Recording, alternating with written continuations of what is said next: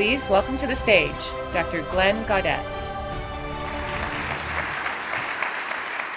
A few years ago, my graduate student Josh Gershlak and I were having lunch. We were thinking about how to help patients who had heart attacks. There it was, right in front of us, the solution, a spinach salad. Yes, we all know spinach is good to eat, but we're not talking about eating spinach. Today, we're talking about making heart muscle from spinach leaves. It may sound crazy at first, but when you get curious about the world around you, you'll find solutions are right in front of you. Now, before we think about all the amazing things we can do with spinach, I'd like to give you a little background on heart disease. Every year, over 7 million people die from heart attacks. It happens too often. You probably know someone who had a heart attack. My colleague at WPI had a heart attack. Doctors were able to place several stents in his heart. He was out of work for several months. We were very concerned about his health. Finally, he was able to make it back, but unfortunately, his energy level was never the same. See, the stents, they act like a wall of a tunnel. They're able to push the plaque out of the way and restore blood flow. But unfortunately, restoring blood flow does not regenerate the heart muscle that dies during a heart attack. When patients have a heart attack, the heart muscle dies, and that can decrease pump function in the heart. That can lead to heart failure. This is the big problem we're trying to address, restoring pump function to the heart. So how do we go about addressing this problem? We realized we needed to add new muscle to the heart. Fortunately, our colleagues are working on this problem. They can take cells from a patient and turn them into heart muscle cells. They beat just like normal muscle cells, and they require oxygen, just like normal muscle cells. And this is a big problem, trying to get these cells oxygen. Our heart receives oxygen through a series of blood vessels. They branch into smaller blood vessels so that all the cells in the heart are close to an oxygen source. This is the big problem we need to address if we want to grow heart muscle tissue. Current technologies, including 3D printing, cannot address this. They cannot make blood vessels small enough and with the complex branching structure that is needed to ensure that all the muscle cells get the oxygen they need. So we need to think about this problem differently. We need to get curious. We need to think outside the box. We need to get out of the laboratory, and in my case, head to the lunchroom. During lunch, Josh and I looked closely at a spinach leaf. We saw the veins in the spinach leaf. We saw the complex branching structure in the leaf.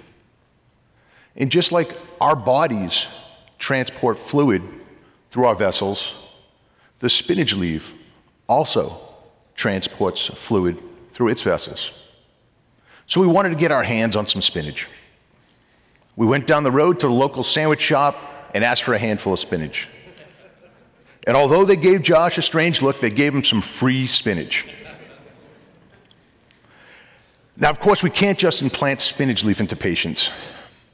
The plant cells would be rejected by the human body. But what if we could remove the plant cells from the spinach leaf and keep the vessels intact? We would be left with a scaffold made of cellulose.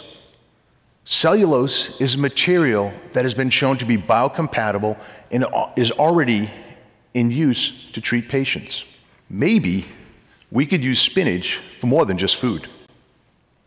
To remove the cells from the spinach leaf, we inserted a needle in the stem of the leaf, and we perfused detergent. Detergent breaks up the cell membrane and then washes away the plant cells.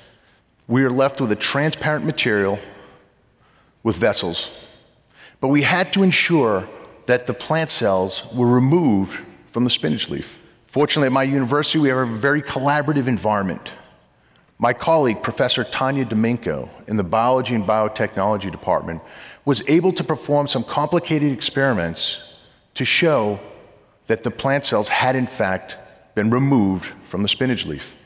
We had created a ghost spinach leaf, a scaffold with vessels still in place. But we had to confirm that these vessels were still open. In order to do this, we injected red dye into the veins of the spinach leaf. We saw the red dye flow throughout the leaf. We also injected small particles, about the same size as red blood cells, and these particles also flowed through the leaf.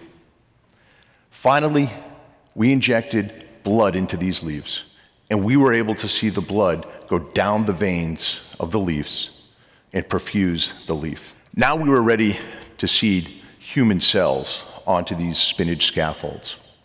We started with endothelial cells, the cells that line the inside of our blood vessels. We injected them into the veins of the leaf. We were able to seed human endothelial cells inside the veins of the spinach scaffold. Next, we wanted to try the human contracting heart muscles that I mentioned earlier. We seeded them on the scaffold. Take a look at this here. These are human heart muscle cells that are attached to a spinach scaffold, and they're contracting. Yes, it's alive! We measured the contraction in these cells. They contract at similar levels to when we grow these cells in normal cell culture conditions. We also looked at the electrical function. Again, very similar to when we grow these cells under normal cell culture condition. We can use these cells to populate a spinach scaffold, thereby creating contracting human heart muscle that has the vessels already in place to deliver oxygen to the cells. The cells desperately need this oxygen to survive. But why stop with heart disease? We're working with investigators from all across the world. We're now looking at using spinach leaves to regenerate skin. We're looking at bamboo as a scaffold for bone, and parsley stems for blood vessels. Other investigators are using decellularized leaves to try to grow lung tissue on, a project they call Lung on a Leaf. When you think about all that nature has to offer, the opportunities are endless. And this technology is inexpensive, it's abundant, and it's environmentally friendly. So how did we come up with this new area of science of crossing biological kingdoms?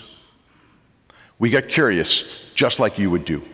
If you weren't curious, you wouldn't be here today or be watching this video. We saw connections between the blood that flows in our vessels and the water that flows in the spinach leaf. When we're young, we're taught that plants and animals are very different. But are they not also very similar? Hopefully after today, you won't look at spinach the same way. I think that's a good thing. When we look at the world differently, we can come up with solutions to the world's biggest problems. And how do we do this? What does it take to do this? It takes people like you, people who are passionate about changing the world, people who want to create value for our world. We need to get curious about the world that's changing around us. We need to look for connections between seemingly unconnected things. And we need to focus on creating value for individuals, for stakeholders, and most importantly, for society.